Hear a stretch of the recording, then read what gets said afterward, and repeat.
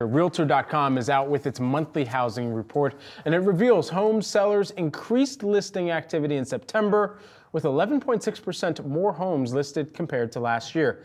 That's a three-year high and comes as mortgage rates have generally been on the decline and following the Fed's big 50 basis point cut. Here with more insights, we've got Danielle Hale, who is the chief economist at Realtor.com. Danielle, always a pleasure to grab some time and get some of these insights here. So break down the findings here among listings, and are we seeing any improvement on the listings that are on the market, getting bids, and for how long they're staying on the market too?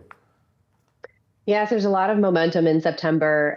The focus in our report this month was on those new sellers. So we call them new listings. Those are sellers that decided to put their home on the market in September. They were up 11.6% compared to a year ago, which is a nice improvement because in August, we actually saw that number tick down slightly. So more homeowners are deciding that now is the time to sell relative to 1 year ago. It's important to note that in September, we typically see the market slow down. So this is still a slower period. But despite that seasonal shift, we are seeing more homeowner sellers get into the market. So that's a good thing for buyers.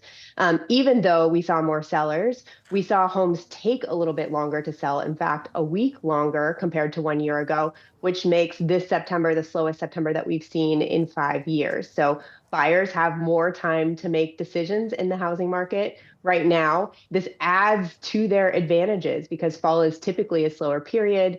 It's often what we call the best time to buy in the housing market. And so buyers have a lot of advantages seasonally and some even greater advantages thanks to the shifting market momentum. Slowest September in 5 years, Danielle. What does that signal for, or what's that done ultimately for the housing prices, home prices during the month?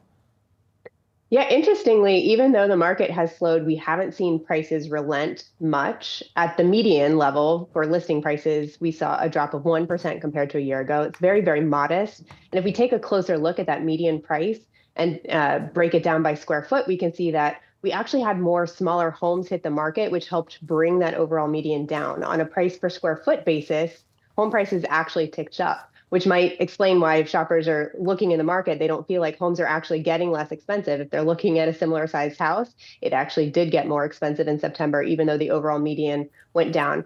The fact that the overall median went down tells us there's more smaller homes on the market. So if you've been looking for an entry-level home, you're likely to find a bit more of them on the market now. So that could be a good sign, but it's not likely to be much less expensive. You know, when we were just discussing with our senior reporter, Claire Boston, about mortgage rates and ticking higher just a little bit, do you expect mortgage rates to continue to tick higher, especially as we've been watching for the markets and the digestion of where economic data is moving and suggesting that the Fed might not be as far behind the curve as thought previously or as feared previously, which means we might see less deep cuts in the future as well? Yeah, that's certainly possible. When the Fed made their projections in September at their meeting, they were anticipating 50 basis points in additional cuts between September and the end of the year. They have two meetings. That's a 25 basis point cut roughly each meeting.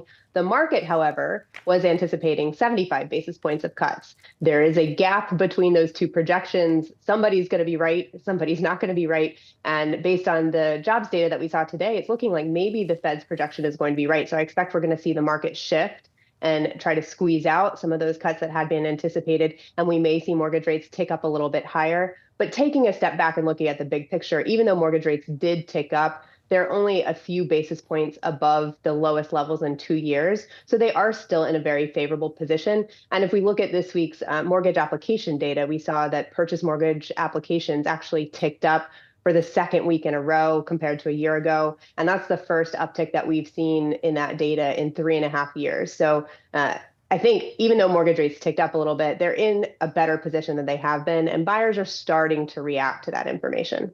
Danielle Hale, who is the Realtor.com chief economist. Danielle, thanks so much for taking the time here today. My pleasure.